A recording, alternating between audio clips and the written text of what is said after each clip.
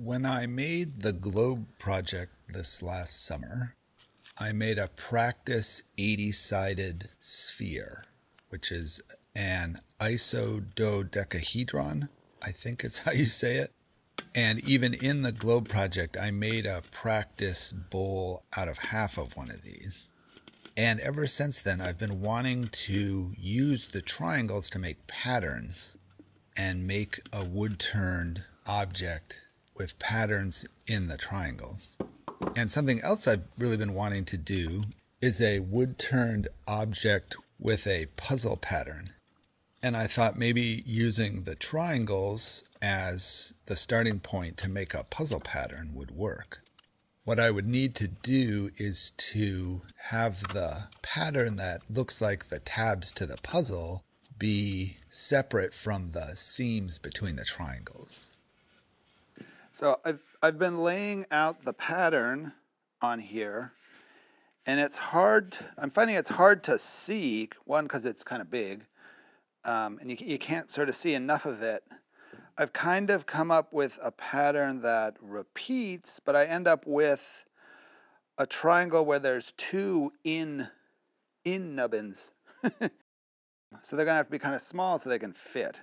But what I'm thinking is maybe what I will do is take the model that I have in the computer, because it's really easy to make one of these spheres, and then map a pattern and just kind of draw a pattern, because then I can draw something flat and kind of see the whole pattern at once, and then wrap it around the sphere and see what it looks like as a pattern on the curved surface.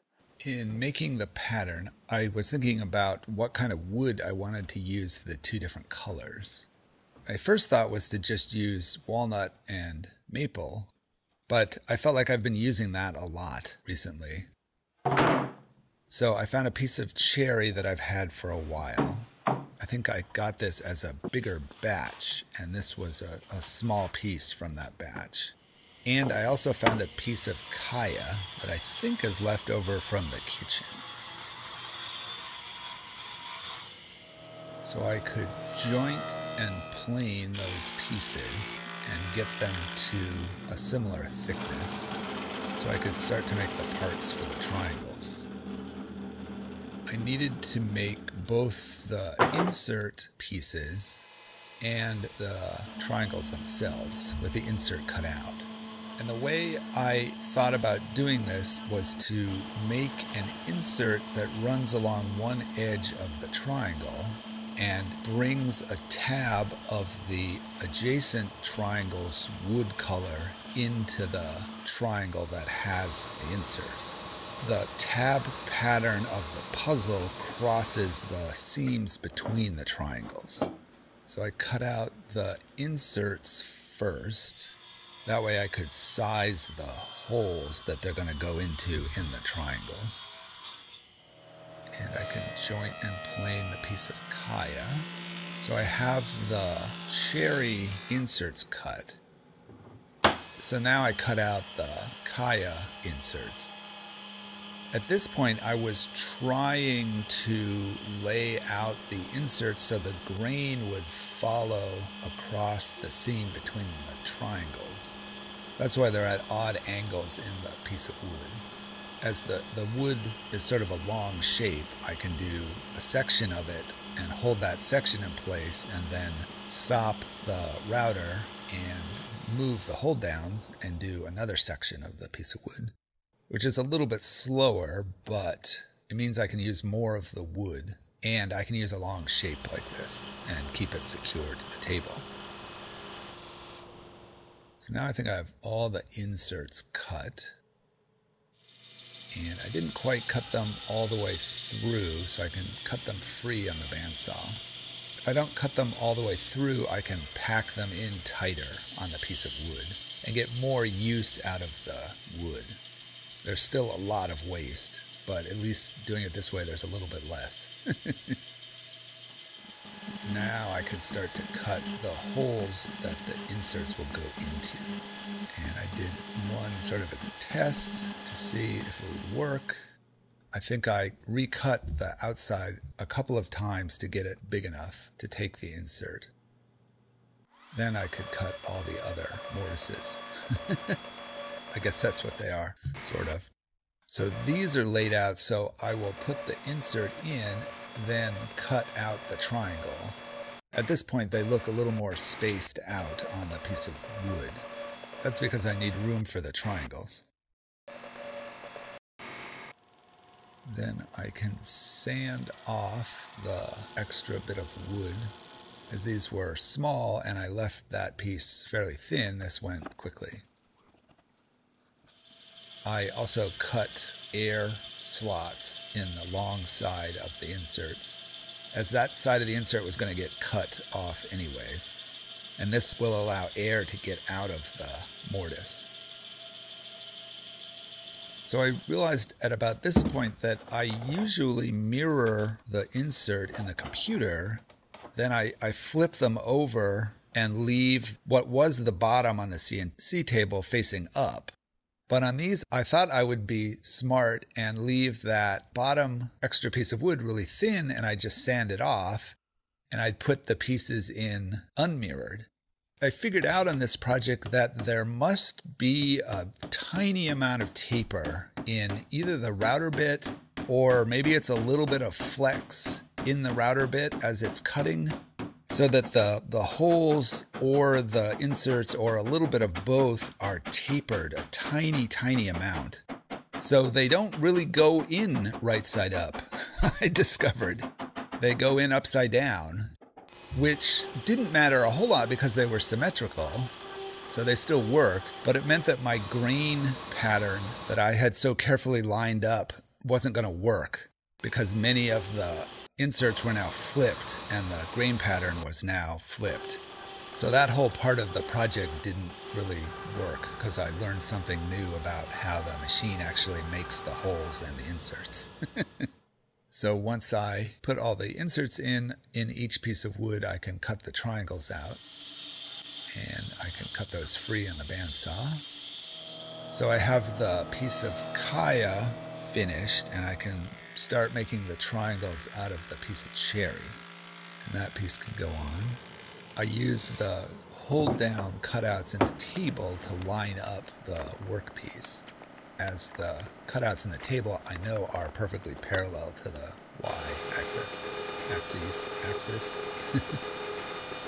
And I can cut the mortises into the cherry, and I can bring over all of the inserts. So these are made out of Kaya, and I can put these in.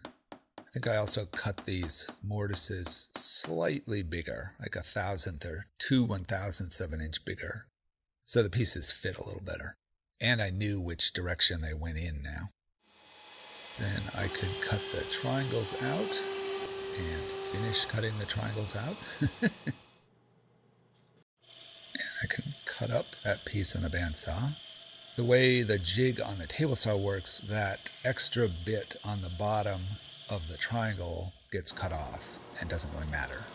I do have to sand that face with the insert so it sits flat on the jig, and I have to sand that point on the triangle down so it'll fit in the jig. This part doesn't matter, but I make it look pretty. I can move all the triangles to the table saw and cut the angles between the triangles. So with this geometric shape, there's 2 different triangles and 3 different angles between them. There's a set of 5 that make a pentagon, and between the pentagons there's an equilateral triangle. And I can lay everything out flat. I'm doing something with the calculator on my phone, and I forget what I was doing. Then I can get ready to glue the pentagon sections together. I really haven't figured out a better way to do this yet. I tried the first one with tape, and then I remembered I had got these little spring clamps that looked useful, but I wasn't really sure what I was going to use them for. And they just work on these pentagon sections where I can clamp the corners together with the spring clamps. And this worked better than the tape. I really like this method for doing these. So I can do the corners with the spring clamps and then put a weight on top of the center of the pentagon, and that holds the joints together. I just let them dry for 10 or 15 minutes, and then I can put the bigger sections together. So I divided the hemisphere into 3 sections, and I can glue those 3 sections together. Then as the sides of those sections are starting to get a little bit out of plane, or a little bit out of alignment, once those have dried a little bit, I can sand the edges, which kind of messes up the points of the triangles coming together perfectly. It means that seam will be nice and tight. Then I can just glue those seams together.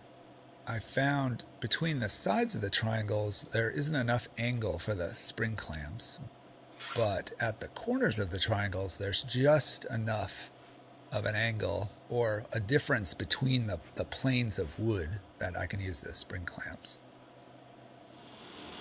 You can see a little dark U shape on one of the triangles here, and I had a problem where the Z-axis fell for some reason and the collet of the router was riding on the wood.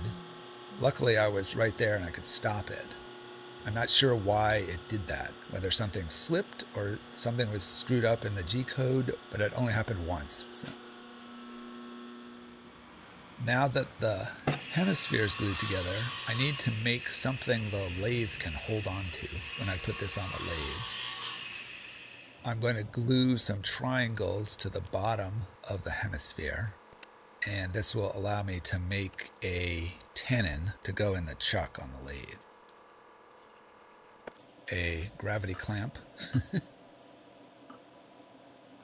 So I can start by putting the bowl on backwards, held with the rim, and I can make the tenon on the other side of the hemisphere. And that tenon doesn't really need to be solid, it just needs to be something that the lathe chuck can hold on to. And it needs to be about the right size. If it's too small, then the chuck doesn't work. Then I can put different chuck jaws on and turn the bowl around. Now I can do the main turning. I started with the outside. With a setup like this, it's fairly round to begin with, and it's all the same kind of side grain, so the turning's pretty easy. It starts out a little bumpy, and then it gets smoother. If I rotate the bowl gouge and use the side at an angle, I can get a very clean surface.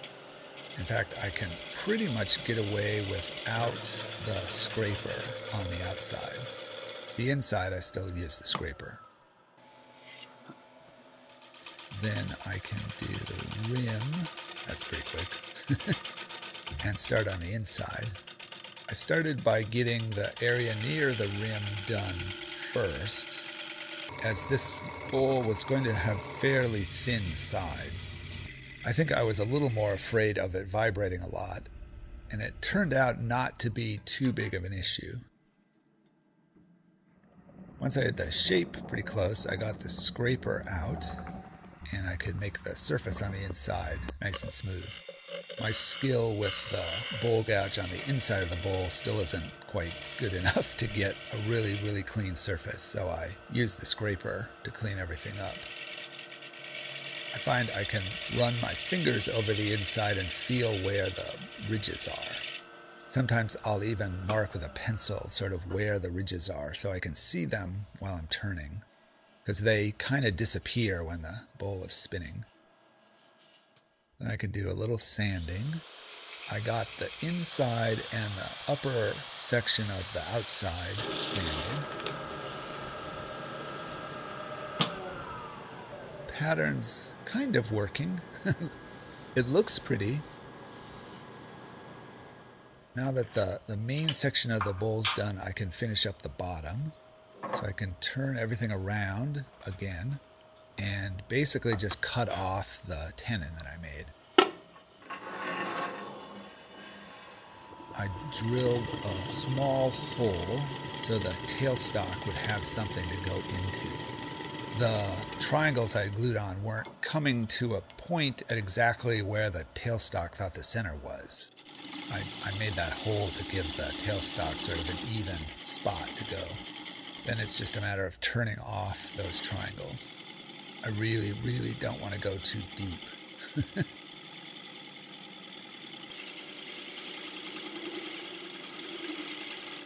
Got it pretty good with bull gouge. Then I scraped a little bit. You can kind of see how the scraper is still cutting right at that top edge of the tool.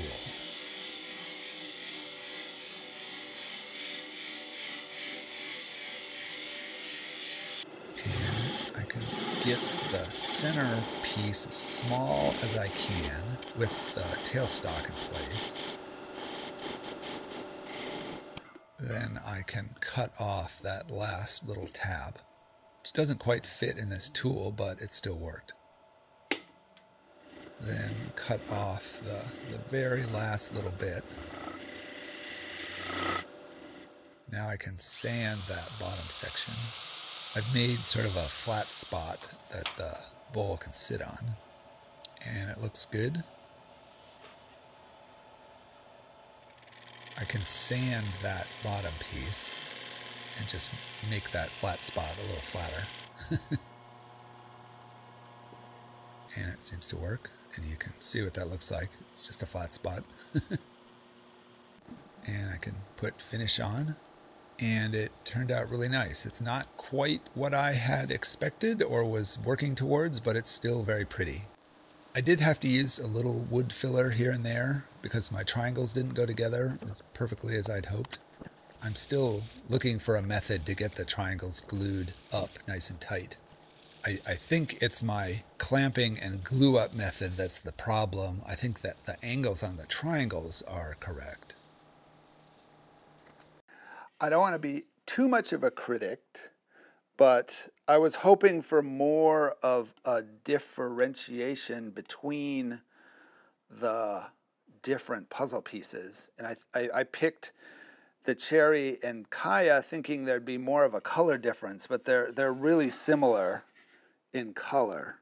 The thing that makes the puzzle pieces read is the grain pattern, sort of the texture in the wood instead of the color. And I sort of screwed that up because I had to flip my inserts. I kind of like that it's subtle, but what I had envisioned originally was something with a stronger pattern to it. It still turned out really nice.